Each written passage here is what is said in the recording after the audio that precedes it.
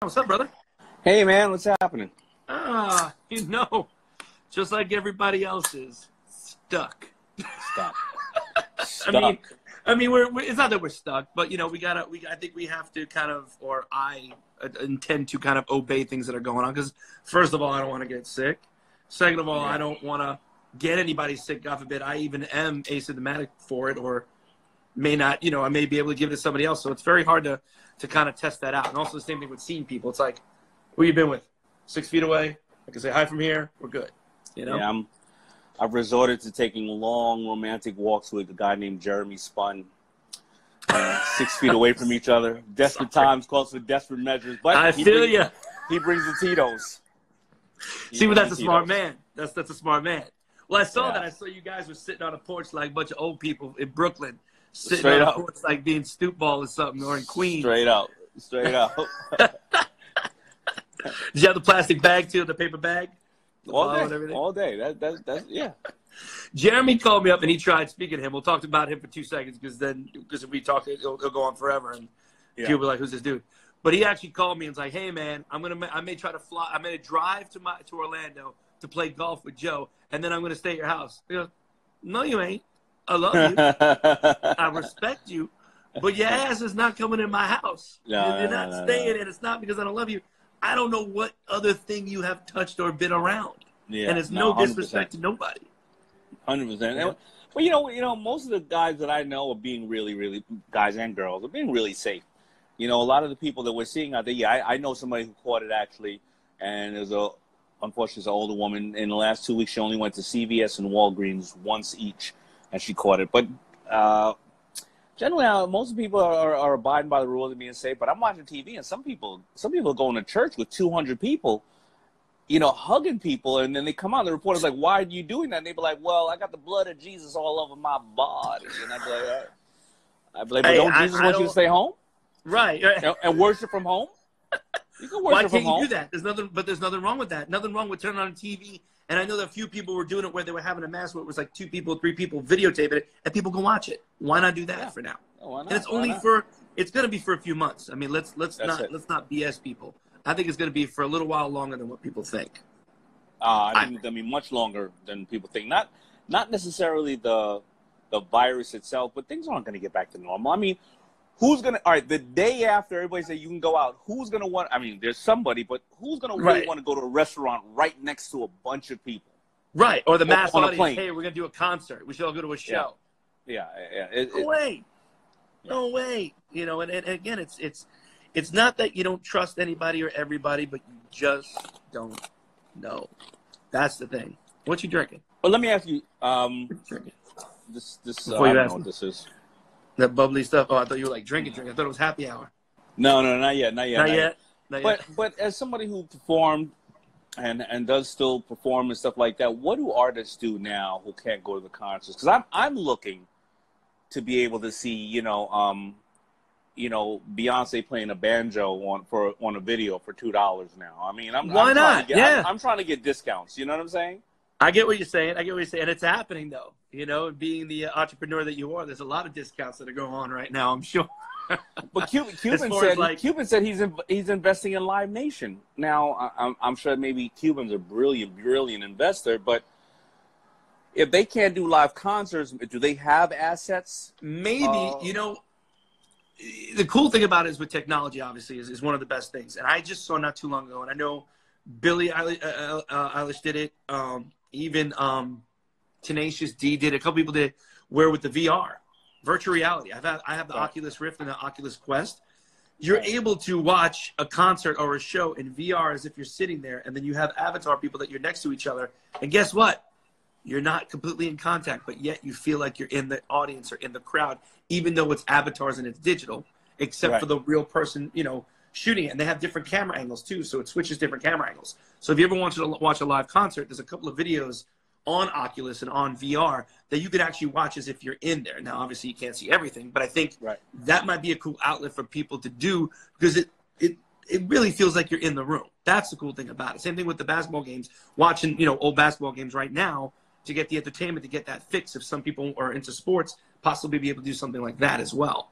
But with Mark actually getting and investing into them, and be something up his sleeve that he has or something figuring out that's going to be in the social media world, I think. What about production though now? You know, I know you do a lot of hosting and TV shows and things are shut down. I think we usually film Shark Tank in June and September, and I think that we haven't gotten the news yet on what we're doing. Listen, I already didn't like sitting next to Mr. Wonderful in the first place. So, you know. It's good to have that space now. Yeah. So what are you guys going to do now? I mean, you know, well, what's Hollywood doing? We talked actually. I talked to a couple of the head people from Game Show Network, Common Knowledge. We were actually, the blessing for me is all my stuff that I'm supposed to be shooting is not shooting until September, August, and October. Any production stuff. I know that I'm going to be doing stuff with Impractical Joker still, but that's obviously on hold because of the fact that they haven't shot their episodes yet. But with Common Knowledge, they said, okay, we're probably going to aim for August. Hopefully we can, but we are going to shoot some. But the beauty part is there's still new episodes, not a whole lot now, but there's still new episodes in the can that are being aired at the moment. Okay. But what I thought too is we're in a conversation where maybe we may have a Common Knowledge game on social media, either whether it be IG or Facebook or something like that, to where we get normal day every people, maybe win some prize and stuff like that, just to keep the morale going and keep the show going, because I think it's just such a great show anyway. It could be something that's easy and fun to do on social media. Okay, got it. So what else you got going on, brother? Just that, a whole lot of this, a whole lot of interaction and talking. It feels like, you know, because I'm talking to myself in a room, but of course I'm talking to you, talking to everybody else out there. But I think for me, it's like, you know, just taking one step at a time. It's so funny because people are like, oh my gosh, I have nothing to do now because I cleaned my whole house. I wiped down everything. I did laundry. I did this. And I was like, cool. I'm like, what'd you do? I go, nothing. Like, what do you mean? I go, because I'm going to take my time because I know how much time we really have. So one day I went and I cleaned out my closet. I got rid of some stuff. I found old digital videotapes of all NSYNC stuff that I started watching and going through and labeling and everything that I never labeled before. So I'm doing things one day at a time. And then obviously for work, it's tough, man. I mean, again, just like anybody else, I know that we have been blessed to where we're at least be able to go, okay, you know what? I'm good for a bit. But people that are living paycheck to paycheck are not. And how is that affecting them? And just like even the production people, all the people that are on tour, that have been on tour, are now laid off or not even having a job or not even knowing. I mean, my brother works as a video director. He was supposed to go on the road with Kelly Clarkson for 4 weeks. Done. That's not there. There's no check. There's no nothing. So what are they doing now? What do you find as a suggestion for what people should do who are out of work right now? Depending on, well, I know a lot of people are trying to collect unemployment. That's the hardest thing. I know a lot of people have been trying to flip and sell stuff at certain things, or they're taking things and trying to make things and trying to sell things that are useful towards them. It's, again, for me not knowing, like really going to nitty gritty, I don't know, because I do know some people that are still working though. My girlfriend's still working. She has she works for like a garbage company in a sense, but she's constantly, because there's always garbage. Same thing with hospitals and stuff like that. People that are working there, or if you're really that cooped up, help out. Donate, deliver, do something. Figure out something to do to obviously keep your mind. Because being in a house for that long, it's so funny when you stay home, it's okay. But when people tell you you need to stay home, that's when people lose their mind all of a sudden.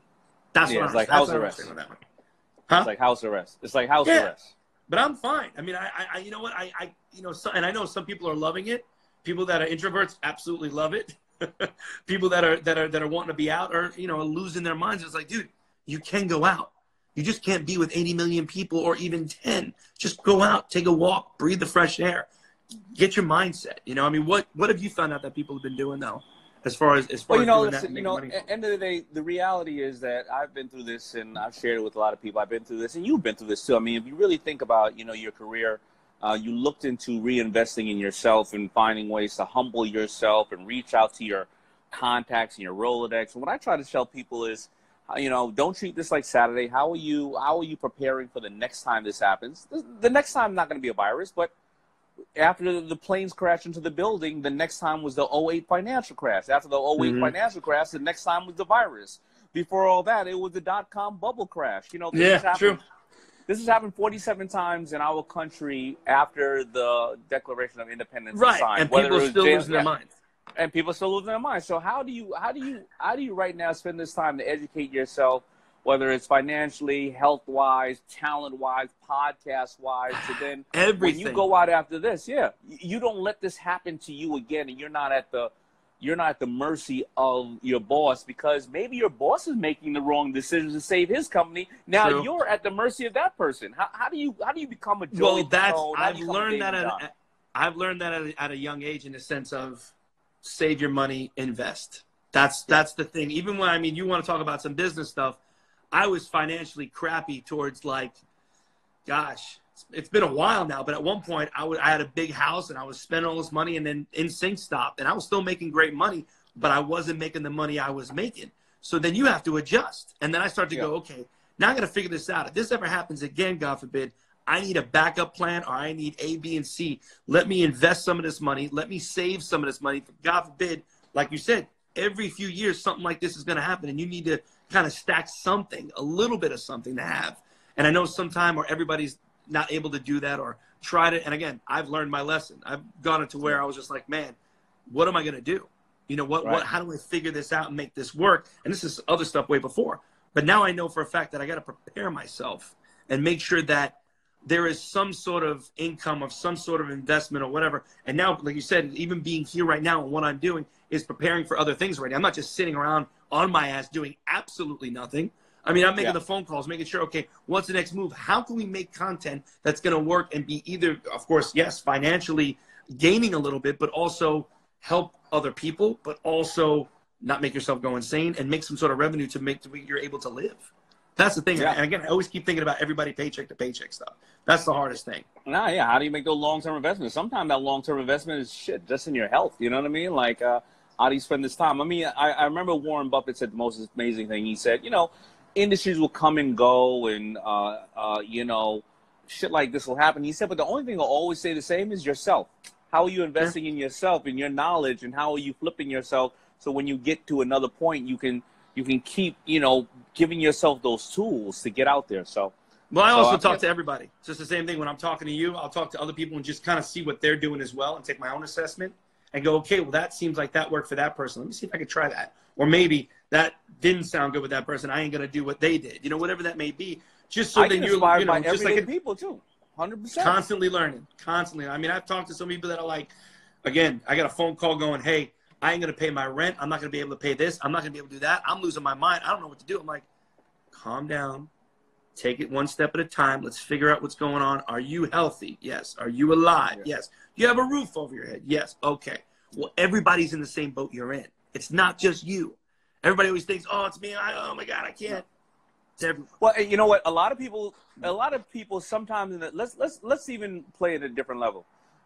A lot of times in the past, it was just you. But today, with this global pandemic, it's not just you. So here's the best part I've been telling people. You could have called somebody a month ago, and they would have been like, man, I'm doing great, or I'm too busy, or, you know, that's not for us. Everybody's fucked up now. So you can call everybody and say, yo, what can we do together? And everybody's like this. What's up? What you got? What you got? What you got? What you got? What you got? So this is the best time. Even with my employees, I had said to my employees, I hired all of you because you were smarter than me, and I don't want you to let me down. So anybody here with an idea who's never been acknowledged in the company, or we didn't want to do it, we were too busy, or you see some opportunity, now's your time to speak up, because now's the time that I'm going to allow us to make those mistakes and take those chances. And my employees stepped up, and I was like, damn, why didn't you tell me that 2 months ago? And they were like, I did tell you 2 months ago, you idiot. And I'm like, all right, let's do it. You know what I mean? So that's good, though. I'm glad that you're doing that. And I think that's everybody, though. You're right. Everybody's ears are opening and listening, because now they all want to help. Before, it felt like a competition. It doesn't feel like that now. You know what I mean? It's like, hey, come on my show. I'll come on your show. It's this and that. And it's like, yeah, because we're all in this together to kind of have the conversation and to find out what works and what doesn't, and how everybody's feeling and how everybody's dealing with it. It's just like you said, people usually like, oh, man, I'm doing great. Well, what are you doing? Well, you know, I got this lined up. And now you're like, what do you got going on? Nothing. Why? Well, I can't get out of my house, really. I mean, things are locked. Even gyms. People can't go to the gym. They can't do nothing in that sense. You used to be like, yo, I don't know. I don't want to bother Daymond. He's playing this and that. You know, everybody's at home and pissed off. So you here's my thing. Have you been snacking like crazy, or have you been like... Man, I'm going to be the most in shape, fattest person you've ever seen. I'm going to be like this with a belly that just curves like way out there. See, it's crazy for me. I don't know. I haven't been, not that, and it's not even that I'm stressed out. I think just mentally, I've just been like, okay, I got to make sure I don't eat everything in the house. But then again, I'm going to eat something. But I've been very picky about what, like, I haven't been eating a whole lot of crap. It's weird. I think I've lost weight right now as opposed to gaining weight at the moment. Well, I'm walking. But I know one week it's going to happen. Yeah, I'm walking probably about 6 to 8 miles a day. I'm working out, and then I'm eating an entire bag of Doritos and then a cake. I'm going to be the most in shape, out of shape person you've ever seen in your life. It's going to be amazing. I'm going to have the hardest belly you've ever seen. How's everybody doing in your family, though? Are they losing their minds, or is it more or less of? No, thank God. Everybody's safe. They're good. I know. Listen, I got a 3-year-old. She hasn't seen another child in almost 3 weeks. She's going out of her mind, but this is the first time that I've been able to really, I didn't get to see my other daughters grow up because I was always on the road like we do, Understood, yeah. This is the first time I'm getting to really hang out with her, and she is absolutely yummy. So I'm having a good time doing that. Any schoolwork? Do they have school and stuff as well? Yeah, they're doing this virtual thing 2 times a day. They're doing that. Yeah. Well, it's crazy. My older one is in college, so she wants to lose her mind because they're throwing things at her left and right every day. Yeah. So she's constantly working every day. My little one, who's in 3rd grade right now, she does schoolwork Monday through Friday every day.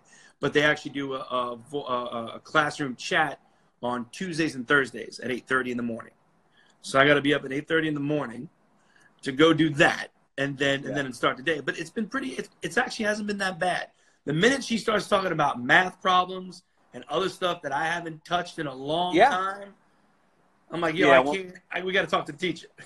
When my other ones were growing up, I'm pretty good with math. When my other ones were growing up and doing all the things that we'll never use in school, I used to be like, man, I can't do it. But I wake up every morning with her really early in the morning, and I teach her boxing, and I have her, knee me as hard as she can in the groin. I wear these big groin pads because there's one thing about saying, hey, baby, a little boy bothers you, just knee him. But there's another thing about really knowing how to follow through with the knee.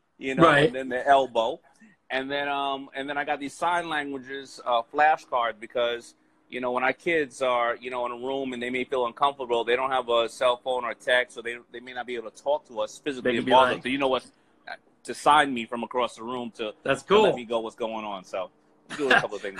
Have you gotten to where it's so tied up now that you're just like, stop it, I'm gonna kill all of you, like just lose your mind? Because I got into an argument with my older one where we said a lot of words, and she said a lot of words that I haven't heard. No. My older ones almost lost it. No, my older ones. One is 27, and the other one's just graduating. She's over at FSU and just graduating. So they're not around. It's just me and the little one and my wife. And my wife and I are having an amazing time.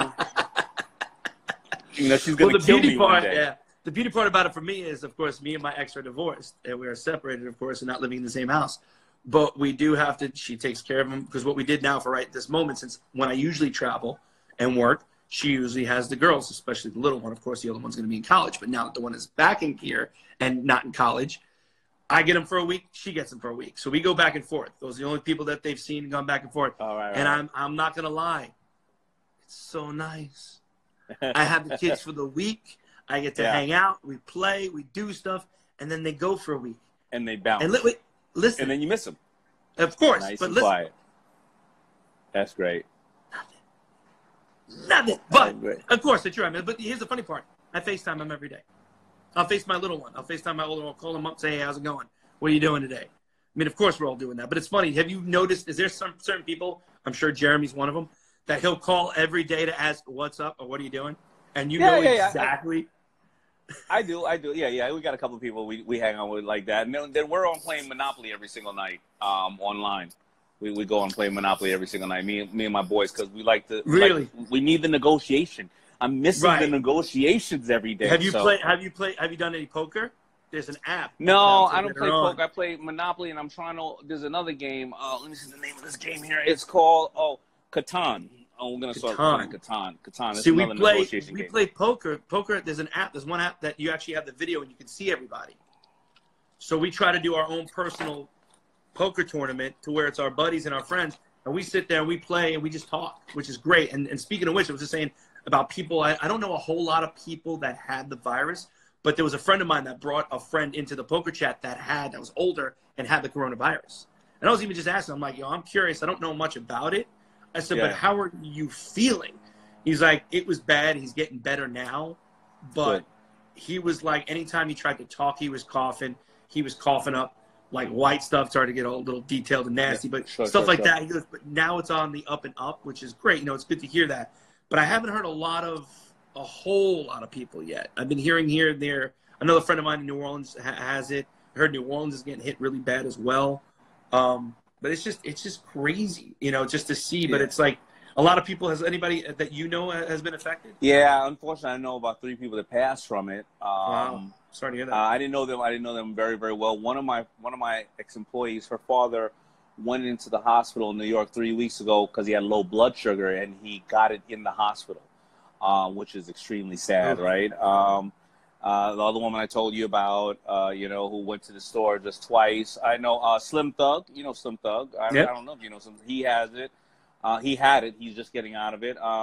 Yeah, I probably know about 30 people who've had it in some form or another. Yeah, and I know probably about 3 people who passed, unfortunately. Yeah. Crazy, man. Crazy. And I'm worried about Florida, you know, because Florida has an extremely old population. Obviously, a lot of the retirees are down here, and I think that everybody in the United States is 10 days behind, you know, New Orleans, Michigan, and New York and Seattle. You know? Yeah, when LA was getting hit real bad, my girlfriend's in there, and she was telling me about it. And the crazy thing is I knew that it was going to start getting bad, of course, in Orlando. And my dad, you know, our older, you know, our parents are just a little bit more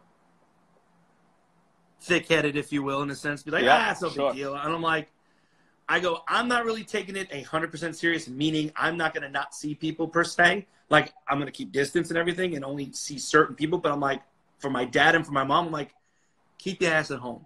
Don't come out. If you need groceries, I will get them shipped. I will have them sprayed. I will deliver it myself. I said, because there is such a high risk that I'm like, and my dad, at first, my dad was kind of like, what are you talking about? I'm like, you better start watching some news. Now, not everything, but you better start watching where there's things happening. It's better to be safe than sorry, I always say in that sense. Yeah, you know? Yeah. I did an IG Live with Dr. Oz, and he shared what I think is a good amount of stuff. He shared that, number one, it really generally, besides touching your eyes and whatever the case is, it comes in through your nostrils. That's where it mainly comes in through. So he said, you know, if it happens to be touched on the food, you eat the food, it goes down in your body, you digest it, the acids in your stomach burn it. He said, but of course, gargle 3 times a day to clear it out of your mouth in the case it's in your mouth, you know, especially before you go to sleep. Because if it was in your mouth a little bit, it'll you know, whatever, it'll marinate. That's a bad word for it, in your mouth and nose. But I posted a link on my site on even when you're taking in boxes, whether you don't know the worker or the person handling it, right? So groceries and boxes, 3 days you can leave them outside. After 3 days, it goes away. There's a bunch of rumors of when it goes away. After 3 days, it goes away. But you take a box. This is what I do on my porch. I take a box. I open the box. The contents in the box. I hand it. My wife then takes the contents out of the box. Right? Because that content may have been touched by one person, but the box has been touched by the doorman. It's touched by everybody else. The UPS person, everybody else. I mean, these things are extreme, but even if you go and get a bag of chips from someplace, how do you know how those bag of chips are stacked? How do you know somebody else might have grabbed it for a second and put it back? Right. Take them out. Take the chips out. Dump them into a big Ziploc bag. Dump them into a canister. And I know this sounds extreme, but ain't your life worth it if you just got to do this for 2 months? Better be safe than sorry. That's all I say. Better be safe than sorry. I know people have all these different other theories and everything else and what to do, but you know what? If cleaning your hands is effective, my ass is doing it. You know, it's like common sense. That's it. That's it. All right, brother. No tiger talk allowed here. Sorry. No. You Tiger King? That's my shit. No, someone just said no tiger talk allowed here. Sorry. Oh, okay. Well, I'm saying Tiger King. Oh my God. Tiger King gonna bring the entire country together. I'm telling you now. I gotta watch it again. I think I have to watch even I paid attention to it, but I think I need to really watch it again to get the Listen. Oh, by the way, there's a my daughter sent me this out of all people, but there is something that you should follow right now. I'm telling everybody who's a Tiger King fan, follow Tiger King memes. Listen, what is it? I don't want to be very disrespectful, but this is what this one meme is. I gotta read it backwards. It is him. He got a sack across his eyes, and it's right. like, Travis, I'm trying to work on the computer. Did you see the part when the funeral? I can't believe some of the stuff that went on. I can't. I hope some of it, because some things are produced. Certain things that maybe a little produced, but regardless, you can't produce what he said. What he said, those were like golden nuggets to that boy. He really loved those things. Love them. Oh, who says that? People, man, it happens. All right. People. Anyway, the name of it is tiger.king.memes.forever. Basically, Tiger King memes forever, but with a dot in between. Right. Oh, I gotta get that. Somebody said in front of his mother. Yeah. That's right. The internet has no chill. Tiger boogers is worse. Oh my God. Eitan said, he keeps saying, Eitan keeps chiming in going, I think Jeremy started it. The coronavirus? Yeah, I think so too. We blame him for everything. I know.